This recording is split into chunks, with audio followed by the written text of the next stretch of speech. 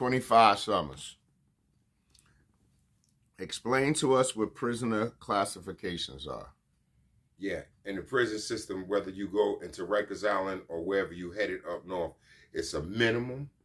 Minimum is a person that might get busted for 3-4 times of possession of marijuana, some crack paraphernalia, some pipes, something like that, where it's not a real major threat to society or anything, but they're repetitive in catching these they'll become a felony. They're misdemeanors. Misdemeanors turn into small lower level felonies. These people coming upstate, they become minimum classification. Those is minimum with the very minimum crime that was committed in society. They allowed you to become a ward of the state. Then you have medium. Medium is in between. It can range from robbery to an armed robbery, to a robbery with a knife, to a robbery where you just beat the dudes up and everything. And a lot of people just got broken bones and body parts and everything was all messed up. And that's a robbery in the first degree. Or it could be chain snatching, whatever. Or it could be shooting somebody lower the waist, because shooting somebody lower the waist is an assault charge. An assault charge can land you in the medium status. And then it's the dreadful, the maximum, which would be the A1, A2 felonies, which would be the highest felonies you can get in the 3 system. And that's murder, homicide, attempt murder, you know, cases like that. Bank robberies and stuff like that fall under heavily violent crimes, because there's things that occur in a crime in a bank robbery. There's the driver, there's the gunmen, there's the ones that are robbing the place, there's ones that assault people in there. So you might just be a driver. Like I was explaining to my editor, I was explaining to him that I met the driver of the Brinks robbery in 1981 named Dave Gilbert. That was a good friend of mine. Instrumentally, he tutored me into getting my GED. And from there, I went on to get college courses because of Dave Gilbert. He was the driver of the Brinks robbery in 1981. He had an 83 number. He just was released from prison last year. Look him up, Dave Gilbert. You'll see what I'm talking about. That was a beautiful dude, man. And all he was a driver. So you explain to me how it is that he did like 4 decades in prison, but he didn't commit a violent crime. He was just a driver. That's how the system works. Do you ever feel like you're still incarcerated at times? Have you ever had dreams like you really wasn't out because you did do so much time? 25 summers is a long time. Yeah, I still frequently, not a lot. They far in between now. Still have dreams waking up in a cell. And it's an eerie feeling there. And it's actually weird to me now, because some way in your subconscious while I'm sleeping, I actually know that I'm free, I'm in society. But then you drift back into a dream, and the dream takes control of itself. But then I wake up, I'm inside of a prison cell again and going through the same thing. It's not like, oh my God, here we go again. It's like you still there and never left. So it's one of the strangest things that you could you could face with and everything. But they slowly dissipate as time go on. They far in between now, more so than when I first came home back in 2011. I was having those dreams frequently. Okay, so do you still have any habits from jail, because you spent 25 summers there, and you know you get into certain routines? So yeah, I spoke on in one of my other pieces in the documentary in 25 Summers, where I still get in the shower with shower slippers on, and I still in the showers with boxer shorts on, my boxer underwear on. And that was just a form of institutionalized in the penitentiary, where it was forbidden for you to strip free ball, butt naked in the shower. That was a no can do. And definitely no can do to walk around barefooted taking a shower, you know, for fear of fungus or whatever you catch in there, because it's hundreds and hundreds of different types of dudes and nationalities with different type of hygienic backgrounds and everything. So you kept your slippers on and you kept your underwear on, man, you know. So those phobias, those things I still have, and to this day, so I still do them times, get in the shower with my boxers on and with my slippers on. You know, I still lining up things like I got OCD, you know, and you know, keeping abundance of snacks and keeping things in order like it was when you was in the cell. Yeah, it's hard to grow out of things like that when you do them repetitively for so many years. But yeah, I do know I'm in free society, man. But yeah, a lot of things I do still a constant reminder of the time I spent in prison. Do you find yourself looking over your back and analyzing people a lot when you're in crowded settings like subways and stores? Yeah. And I do often now. I do more so often, because a lot of freak crazy things are going on in society out here. You know, with people walking around unmedicated from their medications and just tee off and still, you have to be aware of your surroundings. So I am conscious of where I'm at and I'm going at all times. I try not to be into the headphone mode where you're blinded to what's going on around you. The only thing is your peripheral, and sometimes just your peripheral may be too late for you. So I do stay abreast of what I'm going on because things are happening every day around us in the 5 boroughs. And I spoke in one of my pieces in the documentary 25 Summers about the idiot that jumped on the train and threw the smoke bomb and started shooting people like he was playing a video game or something, which was a very serious event. So to this day still, the answer is no. The officers, I do not feel safe around them. So I'm protecting myself as I go daily to back and forth to and from my travels and everything. Okay, besides yourself, name some of the most feared prisoners and why they were feared in prison.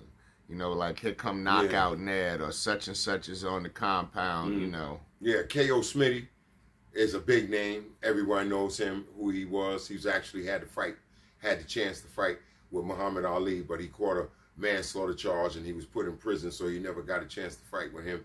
He was a dude that was definitely feared because of his ability to knock you out, his ability that he was a professional boxer. The officers were scared of him. They respected him. They called him Mr. Smith. So yeah, throughout the whole penitentiary of the state of New York, that one name, K.O. Smitty, it really was a legend, really lived up to his name, still knocking out the police all the way to his last days, man. He had cancer in his legs, man, and he had to get him amputated, man. And from there, man, that's when the police said he lost the battle, man, and then they got their revenge back. But for years, for decades, after that, he ranked supreme, man. He knocked a police out in a heartbeat, man. I actually witnessed him knock a police out in Comstock with me in 1990. So he was that dude that was feared. A few other dudes, you know, with lavisher names and all of that, man, never come across, man. But that name happened to stick out the most, K.O. Smitty. Okay, let's talk about taking knives out of people's hands and disarming people of weapons in prison. Yeah, that's an art. That's a vice. That's something that you can use to help. A lot of us learned. Brooklyn actually was the authors of what they call a fighting style, like Mike Tyson spoke about frequently to people that y'all know, y'all heard. It was called a 52 block, with Mike Tyson from Brownsville. 52 block originated in Brooklyn.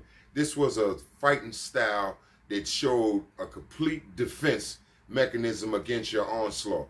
That means if someone was coming at you crazy, throwing haymakers and blows, there was moves and ways you could protect yourself where you wouldn't get phased at all. In the process of that, man, it was a heaven defense mechanism. So you was also learn at the snatch of an eye like a cobra, man, how to just take the knife out of someone's hand, man, when they least suspected, or take the razor out of their hand when they least suspected, and it was called disarming them.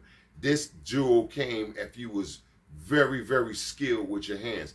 This hand started out in the form of slap boxing. Brooklyn was the originator of what they call the 52 blocks. 52 blocks was a defense mechanism to keep you from getting beat all, punched all in your face and knocked all out, your teeth knocked out, nose broken, all of that. This was an art that was perfected by Brooklyn dudes. Mike Tyson was another one of the authors with that, was very good with that. But yeah, and then it spills over until you get into a penitentiary situation, man, where someone comes at you with a razor or a knife. 9 times out of 10, they don't know what they're doing. Only thing they know is they got a razor, and they know if they cut you, you're gonna start bleeding, man, and they're gonna feel they got the victory, they got the W. Not necessarily that usually goes down that way. With a lot of guys that, like I said again, that was skilled in that 52 block thing, which was a defense mechanism, would let a dude come up on them and wouldn't run. Me and myself, I'm not running. They pull out a weapon, a razor, or a knife. I'm not running, because if you run, you're going to get gunned down, just like in the street. So you stand there and you fight, but you use your skills. You use your skills that you acquired, the skills you learned. If you knew how to lower your pride and ask for help, you could learn how to fight. You could learn how to get nice with your hands and all that. You didn't have to resort to having a weapon. It's like the Puerto Ricans should have did, but they didn't do it. So now you know, these guys, black brothers, they learned the 52 block mechanism. And in the process of that, man, you can get disarmed for your weapon real quick and get it used on you, man. And that might be the most embarrassing moment of your life. There's no recovering from that once you pull a razor out on me and I take it from you. So the Puerto Ricans had weapons first. Yeah, they started the weapon thing, yeah. They started the weapon thing, like I said in my other segment, or previous segment in 25 Summers, is because, like I said, the Black Brothers was the originators of the hand game, the fighting game, the 52 block game, the 5 minutes in the day room corner game. Was about blacks fighting, knuckling up to see who was the better man. The Puerto Rican brothers didn't feel that they can hang with a situation like that. They didn't feel that they can cope with fighting somebody straight up like that. So what they did is they took their toothbrushes, man, and they melted them down. They used to give us straight edge razors to shave once or twice a week to shave. Pull out the razor out of it and melt it inside of the plastic of the toothbrush, sharpen it down now, and now you got like a one blade knife. And instead of them fighting a fist fight with someone, they will cut you. And if they cut you, you will be bleeding. And then with your adrenaline flowing, you will bleed a lot. And then once you bleed a lot, man, then the usually person that sees their blood spilling out like that gets hysterical or whatever the case is. And, you know, they retreat. They get into the flight mode or they get into the flee mode. But as you know, once you're spilling out and you're linking with, as they say, bleeding profusely, yeah, you retreat, you know. And the Puerto Ricans started that. Okay, speaking of Puerto Ricans, I'm going to stay along those lines. You spoke about a beef with the Cubans in Chowanga, and nobody will help you. Explain more of that. You were saying something to me about that. Explain. Yeah, these things was crazy. See, what I understand all sectors, man. I dealt with a lot of Puerto Ricans. I dealt with rat hunters. I dealt with Latin Kings and all that. But these Cubans was a different breed of dudes. These was these jungle dudes. Like I said, you could look it up and Google it. In 1981, Fidel Castro exiled over 350 prisoners from Cuba. And these dudes made it their way to Miami. And from Miami, they made it their way over to New York. And from New York time, 90 days later, like two-thirds of these people were all locked up on Rikers Island. They all was native Cubans. These Cuban dudes are used to living a jungle life in the jungle over there. So they know how to use their knife. They know how to make weapons. They know how to do all this stuff. In the penitentiary that I was in, they stick together. They're a small knitted group, but they stick together. You might got 1 or 2 in every jail, but they really do stick together and they cause a real serious problem. Now, and I had a problem with one of them, right? As I said in one of my last segments in Chowanga, I happened to give one of them something, man, by way, you know, a couple bags of smoke, a couple bags of sneeze, you know what I'm saying? And then they took it upon themselves that they wasn't going to pay me. I guess they did try to do their homework on me, realized I wasn't down with no gang, so he don't have 1,000 dudes behind him or whatever. So they actually deaded me for the money, you know? So when they deaded me for the money, you know, like I said, I'm going to take exception to that, man. I didn't bow out to nobody, man. I gave this dude the business. I tore him up. But little did I know, tearing him up wasn't the end of that. Because like I said in just the previous, they're a close-knitted group. As I get sent to another prison, boom, word get to the next word, to the prison.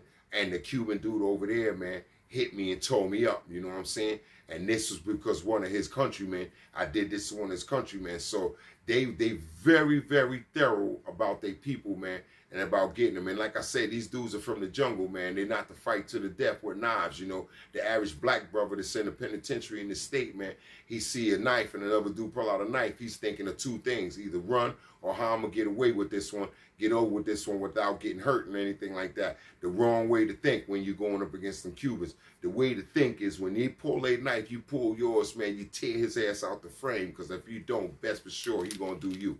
And that's what happened with us.